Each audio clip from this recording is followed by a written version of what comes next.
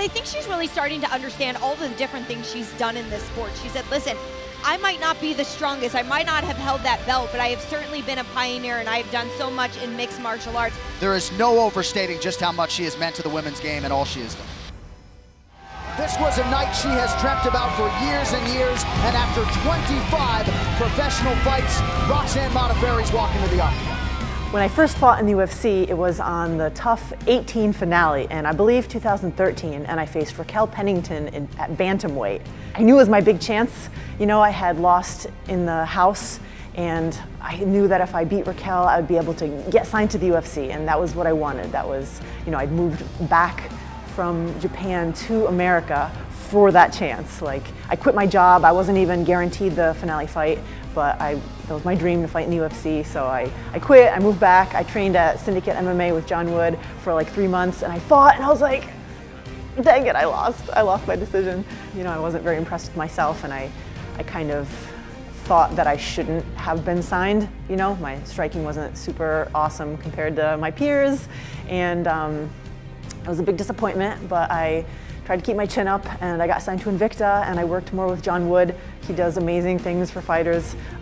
Kept fighting, and then I was able to make my second UFC debut, so to speak, for TUF 26 against Nico, and that was another amazing opportunity for me. Similar stakes almost, like I was in the Ultimate Fighter 26, and it was like almost a surprise title shot. Like my goal, my dream in life was to fight for the UFC, not necessarily get the title. Up until then, the UFC didn't have flyweights. You know, I felt very undersized at bantamweight, but that was like my only option. So I was like, man, like I forget how old I was, like 35 or mid-30s or something. Like, should I go to Bellator? Should I go to some other organization, stay in Invicta? Like, what should I do? Like, I really want the UFC.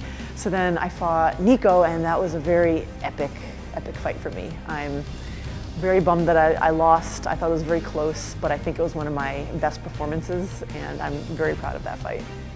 My first win in the UFC, other than the Ultimate Fighter, was against Barb Honchak, and that fight meant so much to me. I had fought her 7 years prior, and she beat me with a rear naked choke, and I almost never get submitted. Like, in my almost 50 fights, I think I've gotten submitted 4 times or something like that. So I was like, oh man, she got me, and I was supposed to win that fight. So I was, you know, it was kind of looming over me, and I knew she was the Invicta champion, and I really wanted that win.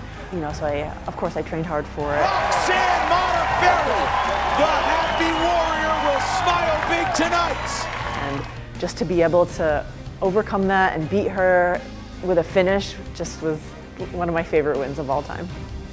Fighting Antonina Shevchenko in Russia was an incredible experience. I honestly was a little nervous to go to Russia. Just the completely different culture, and I don't know, it was intimidating. But I took the trip with Mike Pyle, one of my coaches, and then my head coach John Wood followed later. It was fun to be there, and then the actual fight was incredible. I just felt like that was one of the best examples of everything I trained actually happened in the fight. Like all the cage work that I had been doing came to fruition. I was able to do exactly what I wanted. It was just such a cool feeling to be able to go all that way and then get the win and go home with it. The Happy Warrior, Modafferi! The crowd reception in Russia was, I wasn't really paying attention when I was fighting, honestly. Like, I assumed they'd all be cheering for her. And I think I was right. Спасибо, St. Petersburg!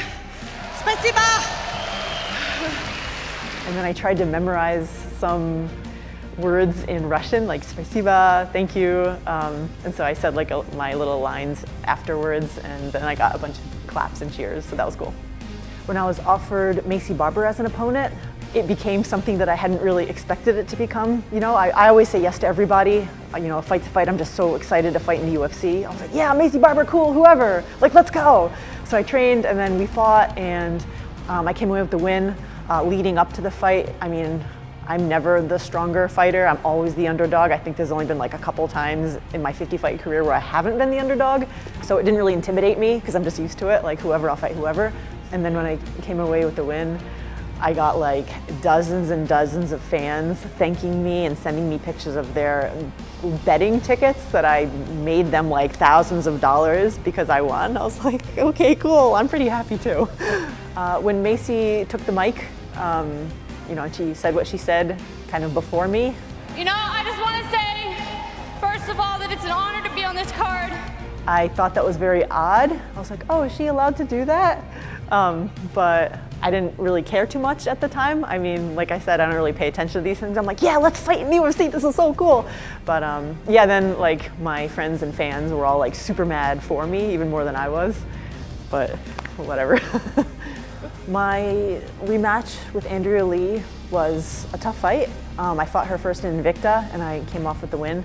And then again in the UFC, and that win meant a lot to me for many reasons. One was that I knew she had improved since we last fought. And I was like, man, like I was kind of hoping I wouldn't have to fight her again because I know she's improved, especially her ground game, which is kind of how I won the last time, but that's fine, I'll do it anyway. The fight before that was Lauren Murphy.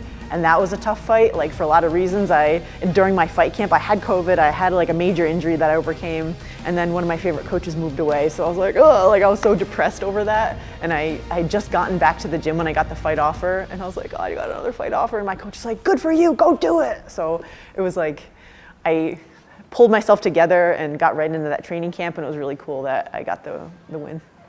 Honestly, I think leading up to this fight, I'm gonna feel a lot of pressure. I feel pressure now when I think about it. You know, I hate to think of like, this is your last chance ever. Like one of my coaches said that a couple times to like inspire me, and I was like, stressed me out. So I'm just gonna try to think of it as just another fight.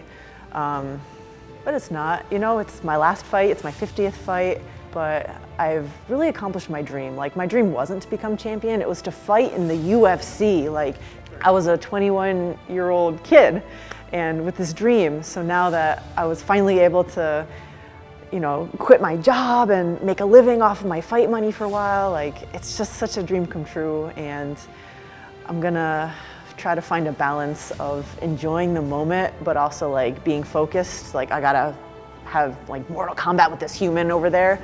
But you know, it's my last one, so I think I'll feel a little pressure, but it's cool. I like Casey, you know, as an opponent. Like, I think we're kind of similar in our charge forward style. Yeah, it's gonna be an honor to fight her. You know, she's young, let's do it.